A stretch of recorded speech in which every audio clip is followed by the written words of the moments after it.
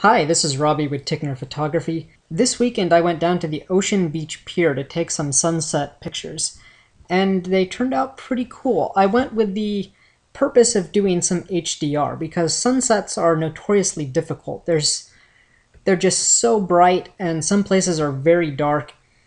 The modern sensor just doesn't have the dynamic range to capture the whole image or to give it this much color or life. So let me show you kind of what I mean. This is an HDR composite, but if we look at the three shots that I started with, this is a pretty much normal exposure. It's actually a little bit underexposed. Then there's -3 stops and +3 stops. So you can see in the +3 you can actually see this. You can kind of see the bridge a little bit. -3 you can really see the clouds. And then at normal you can't really see much of this driftwood. It's dark, you can't really see much of the bridge. The sky, the sunset is pretty close to blown out.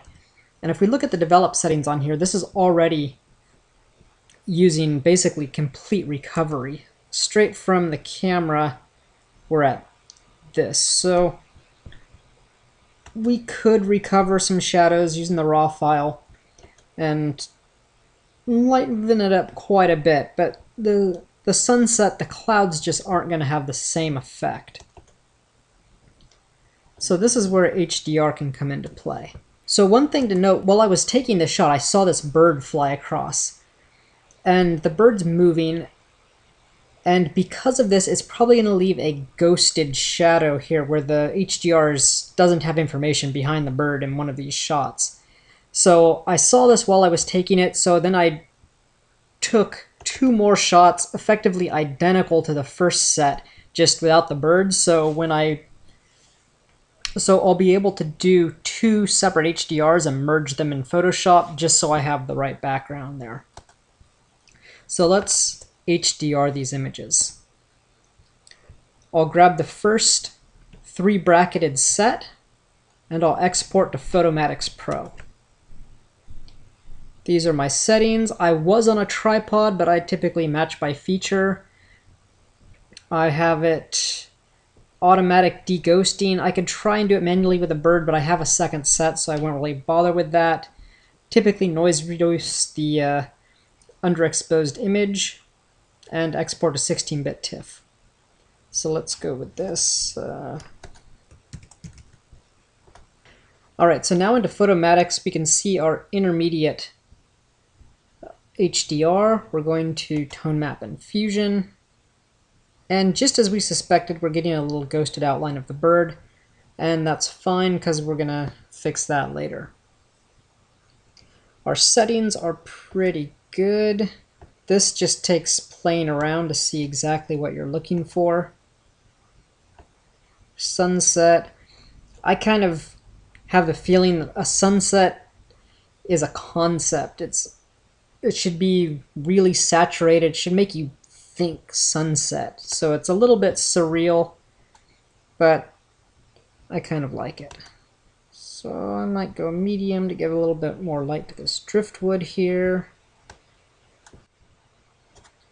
Let's see here.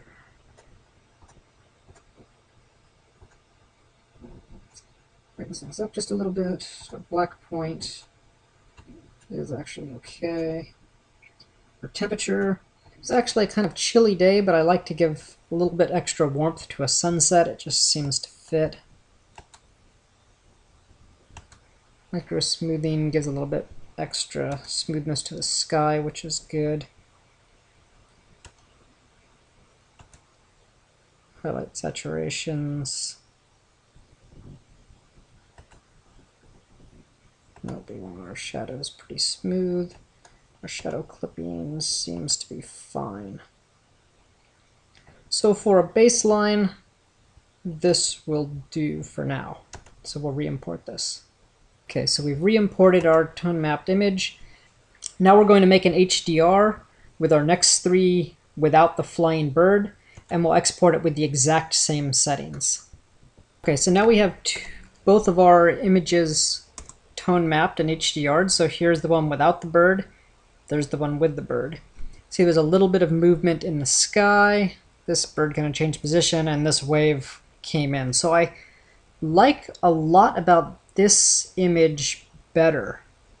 I kind of like the way the cloud looks. I like this wave here versus not come in yet, but I like the bird and its shadow. So I'm going to use this as my background plate. I'm going to paste this bird, or I'm going to mask this bird in. And we'll also take maybe a few pieces from the very far underexposed image. Maybe get a little bit more contrast in the clouds. So we'll get both of our HDR images and the underexposed image of the one that we like. So edit, open as layers in Photoshop.